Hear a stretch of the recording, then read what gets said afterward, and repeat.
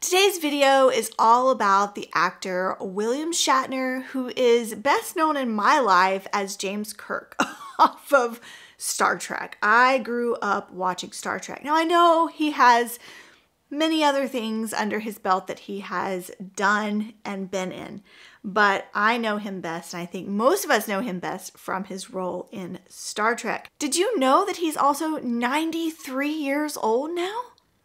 How is life going by this fast? Today's video is part of a series where I share celebrity melanoma diagnosis, talk about their history of skin cancer and melanoma, and how they are doing today as best I can find the knowledge on the internet. Because I think it's important to share celebrity stories as well as my viewers' stories of skin cancer and melanoma in order to prevent it and help others navigate their new diagnosis of melanoma, because I too have been there with melanoma. Hi, I'm Sean, Melanoma Mom here. Subscribe to my channel so you can get more content like this. So only a few months ago, William Shatner was diagnosed with stage 4 melanoma at the age of 92. And it all started with a bump behind his right ear. He went to his doctor and said, "Hey, what is this?" The doctor said that it was probably a parotid gland that was clogged up and to just massage it and it would eventually go away. So he massaged it for about a month.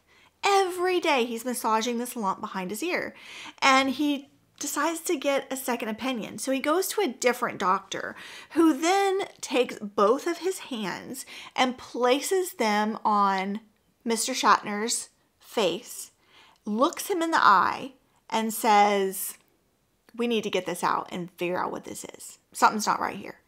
So they did. They did a biopsy, and unexpectedly, Shatner said that he got the call that it was stage 4 melanoma.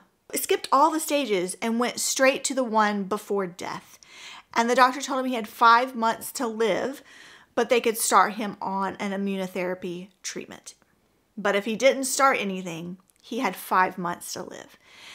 He said he went through a whirlwind of emotions and feelings surrounding this, which those of us who have had melanoma or any sort of cancer diagnosis, we know intimately the feelings associated with the cancer diagnosis. Now, at the age of 93, he is cancer-free because he went through an immunotherapy regimen that cured his body of the cancer. Stage 4, what does that mean? Stage 4 means that it not only has gotten into your lymph nodes, it also has invaded your organs and is in other parts of your body.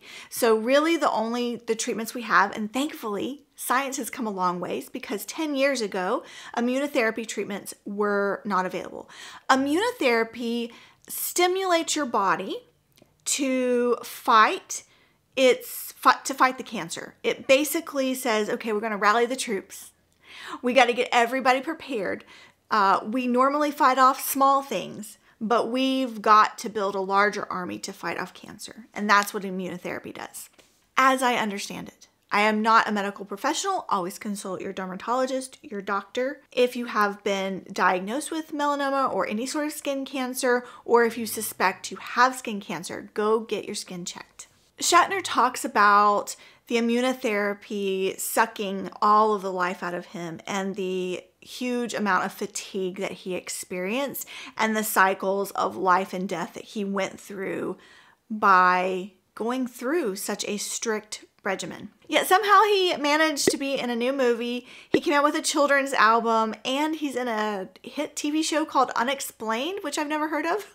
Let's talk a bit about how you get to the point of a stage 4 diagnosis. Physicians typically conduct tests that look at your liver and your blood count, along with various body scans to determine where all the cancer has invaded in your body. Biopsies are most likely performed. William Shatner had the lump biopsied in his neck. He possibly could have had other biopsies, his lymph nodes or other spots on his body. And all of these medical tests, the results help physicians determine the best course of treatment for William Shatner to extend his 5-month diagnosis of life so that he doesn't die in 5 months. They want to extend the life expectancy. Did William Shatner feel horrible?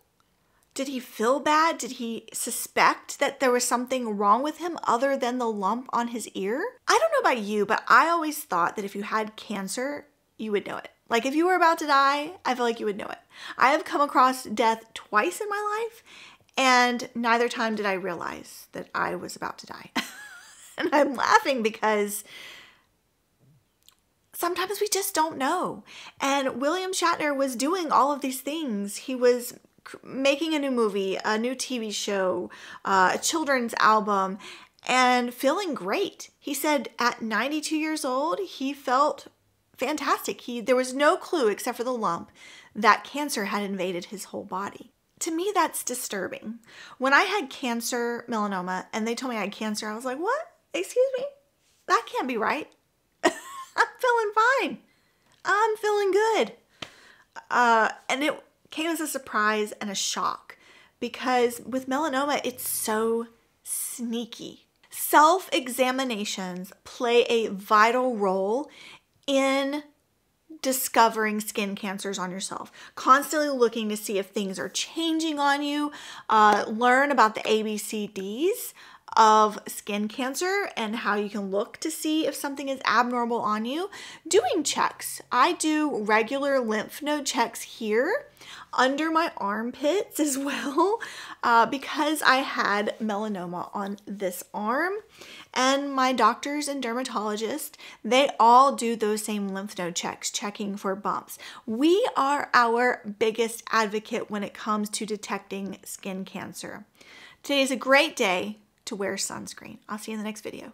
Bye.